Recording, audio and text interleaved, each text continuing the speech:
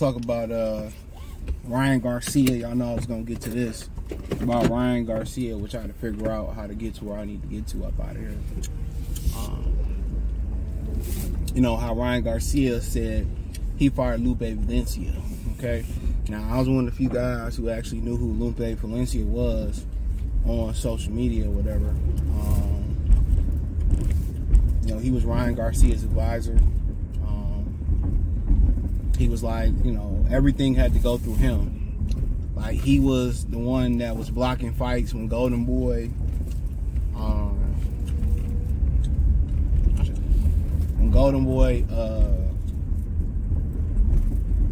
ain't gonna lie, I seen this pretty black chick right here. She had, I don't know, she got this lime green dress on with pink lipstick. She was pretty, man, I ain't gonna lie. But, yeah, she had, but, let's see, I should have went back and said something. But I gotta get somewhere. So, he's like, everything went through him. Like, when De La Hoya was trying to make tough fights, Lupe Valencia and allegedly Ryan Garcia, well, allegedly Lupe Valencia and Ryan Garcia family wouldn't let him try to make Oscar make the fights he wanted to make.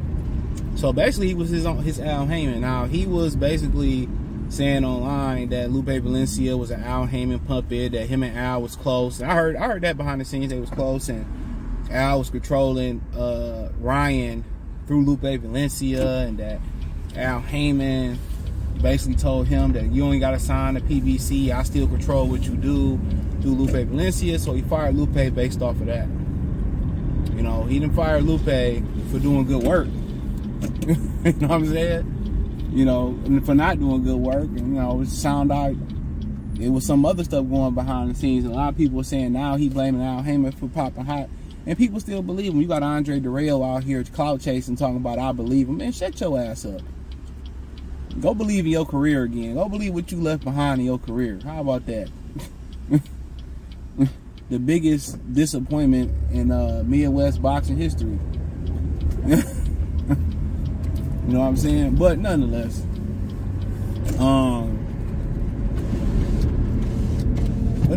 bro, it's just to the point where this dude blaming everybody for his mishaps, for his mistakes, for his decision. You know, for your career going the way you go. Lupe Valencia did a great job protecting you and getting you money. Canelo, the reason why you getting the money that you get now, he made Oscar tear your deal up and give you a new deal before he left. That was allegedly.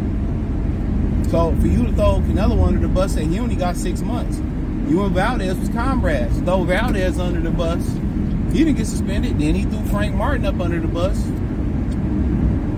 He's a real life snake. But had he been pulling this versus Tank, they would be saying the same thing that we saying. But you know what? You know, when something else happened like this, bro, I ain't got nothing to say. Don't ask me nothing, bro. When I do dead the boxing, don't come over here saying shit. I don't want to hear it. You know, I really don't want to hear it. But yeah, you know, he takes no responsibility for his actions. Spoiled kid growing up. Simple as that. And you get that from a lot of kids that was raised by their mothers, and they don't take responsibility for their own actions.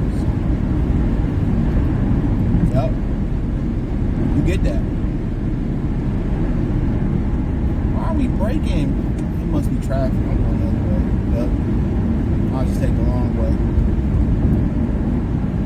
Not dealing with traffic going back that way. But a lot of these dudes don't take responsibility for their actions. You know? And he one of them. So everybody fought but Ryan. You know? It was, you know, Ashwagandha fought. It was Nutrabio fought. It was the other company fought. It was Victor fought. It was the Haney's. It was Scooter fought. Come on, man. It's Ryan's fault. Lupe ain't do shit but get you the most money for the easiest fighters.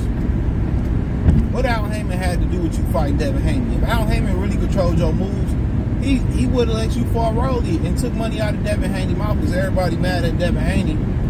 This is why they mad at Devin Haney. Is because he not doing it the traditional way. That's what it is. And what they doing is they using writers, they using fake ass bots, they using burner accounts on social media to try to discourage Devin Haney. Because Bill and Devin took their careers and cut the promoter out for the most part, and they working on a fight-by-fight basis to have fluidity in their career. They did it their own way. They became bosses. But the thing about it is, they don't want that to become infectious amongst other boxers. But the problem with that is, every boxer ain't got a money mindset. 99.9% of boxers rather just do it the lazy way and have the promoter handle everything.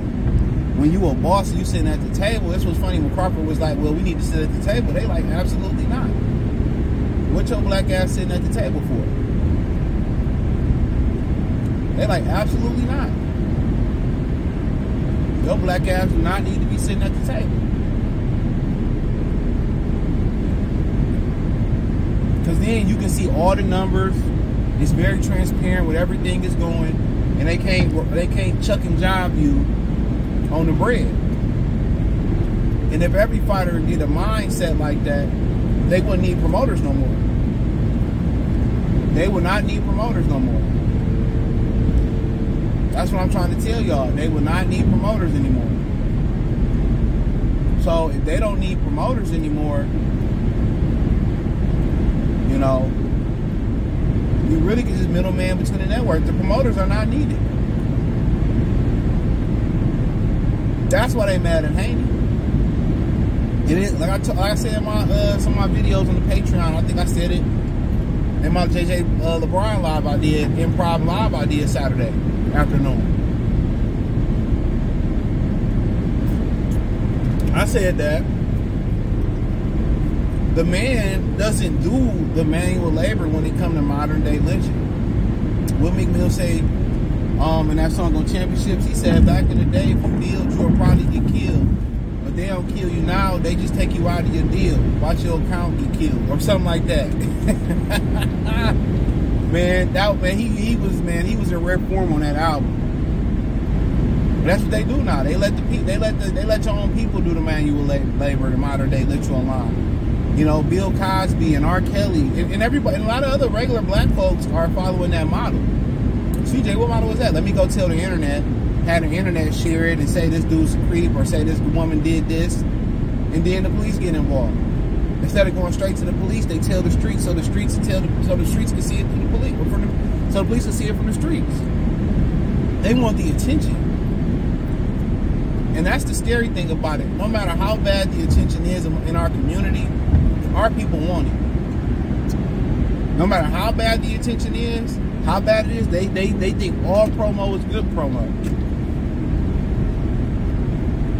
They don't think about their kids. They don't think about their family's name. They don't think about their brothers, their sisters, their aunts, their confidants, their employer, their employees. They don't care. And that's the crazy thing about dealing with black people in 2024. They don't care about you. When they don't care about their kids, how can they care about you? When they don't care about their kids, a lot of these people not even willing to sacrifice for their kids. They can't give up going to the club to raise their kids. They can't give up dope for their kids and stop doing cocaine for their kids. They can't stick in a household and be and raise a family for their kids. All they think about these sisters and these brothers, they think about themselves. They care more about getting high, more about what's on their back than what's in their kids' minds, what's in on their kids' plate. They don't care about their kids, and that's scary. If you get people that openly get admitted to you, you wouldn't believe it. They don't care about their kids.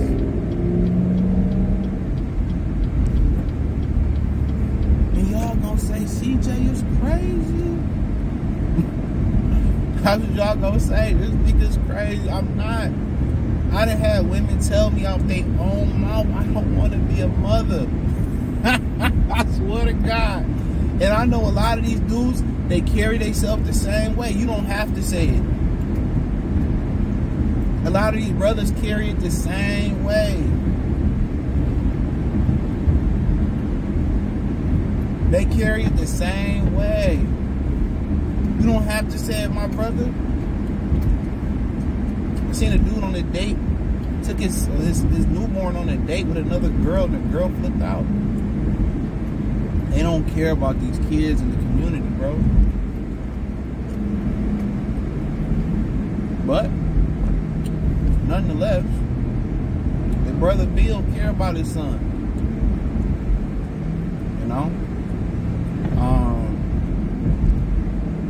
And what they did was, for the most part, they cut out the tradition of using a promoter. And more fighters will do so. You don't need a promoter, go to the network. The promoter don't do shit but allocate your money and steal the money off top.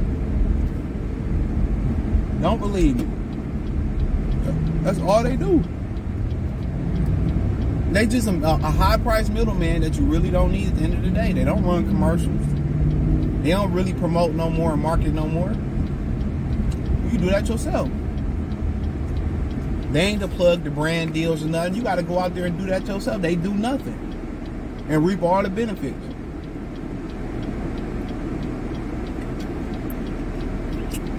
Don't even run promo for your fights no more. So, yeah. But like I said, man, that's why they mad at Devin. That's why the promoters, and they disparaging his name. Oh, he don't sell. He don't do that because, you know, he trying to make them extinct. And more fighters should follow the plan. You don't need Al Haymon. Let's keep it real. You don't need Bob Arum, Frank Warren. What the fuck you need them for?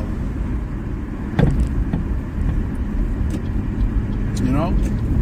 But back to Ryan, to end the video off on him. So everybody fought but Ryan's. He apologized to Zab, but never apologized to Devin. You know? That should let you know everything you need to know right there. But hey, thumbs up the video, share the video, subscribe to the channel. Next subscribe button is the bell icon button. Hit all notifications, increase your chance. Get notifications. We go live or drop video. Financially, want to support the channel, Cash App, $CJGood313, Venmo, CJGood313, PayPal link in the description. Hit the link tree, find me on X, Instagram, Spotify, Anchor, Cash App, Venmo, PayPal, Apple Podcasts, Spotify, the whole 9. Hit the link tree, check out the Patreon. Peace.